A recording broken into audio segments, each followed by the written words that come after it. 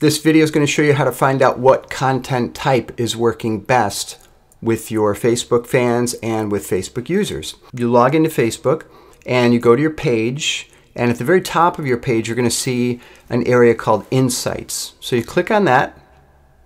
The next tab we're going to visit, we're going to go to the Posts report. We click on Posts, and then we click on Post Types. And then we scroll down and we see this report right here. So this is saying the success of different post types. We're focusing on status, updates, links, and photos. So what are these numbers? Average reach, 2,766 people. That means that an average of 2,766 people are seeing your posts. If we look at average engagement, we see that there are an average of 46 clicks per post. And what are clicks? Clicks are viewing a video, viewing a photo, clicking on the date, mousing over something on the post, interacting with the post in some way, clicking on a link to visit a website, right? And we're also seeing likes, comments, and shares. So that's different, right? Likes, comments, and shares are fundamentally different from any other click that people do on Facebook, simply because a like, comment, and share produce viral reach, right? When people click on a like, when they like a post, when they comment on it, when they share it, some of their friends see that activity. So that's viral reach, right?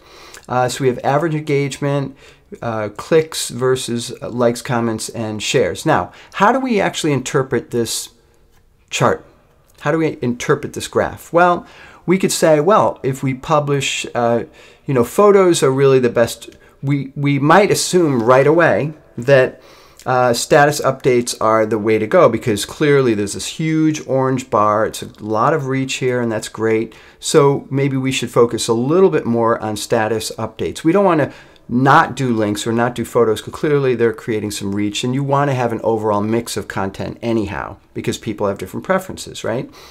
But you want to go with what's really working and focus your resources there. Now, so we see that there's a lot of reach on the status updates, and also there's lots of likes, comments, and shares. So it seems that this organization would be smart to capitalize on that. How can they improve status updates? How can they ask smarter closed questions to improve this? Because clearly they're doing something really right, and this seems to be working. How can we fine-tune that, right?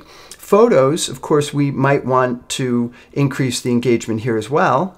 And so that we might want to go back into some photos and look at that and ask ourselves, should we ask people to share? Share this photo if you're impacted by a brain aneurysm, okay?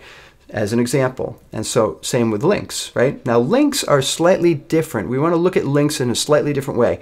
The benefit of a link, particularly if it's driving traffic to your website, is the visit, the website visit. That's what we want, because hopefully if we're doing our job right on that website, we are asking for a person's email. We're bringing them deeper into a relationship with our organization. That's really the key there. So in this case, we want there to be more post clicks than likes, comments, and shares.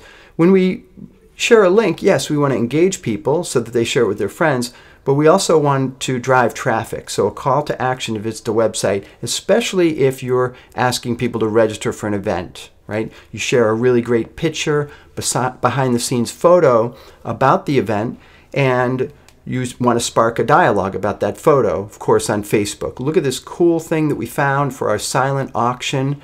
We can't wait for you guys to see it. Can anybody guess what this thing is? You can start some discussion around the photo, but also include a link in that photo post saying, don't forget to register for our event coming up if you haven't already. All right? So that's just a few ways to look at content type.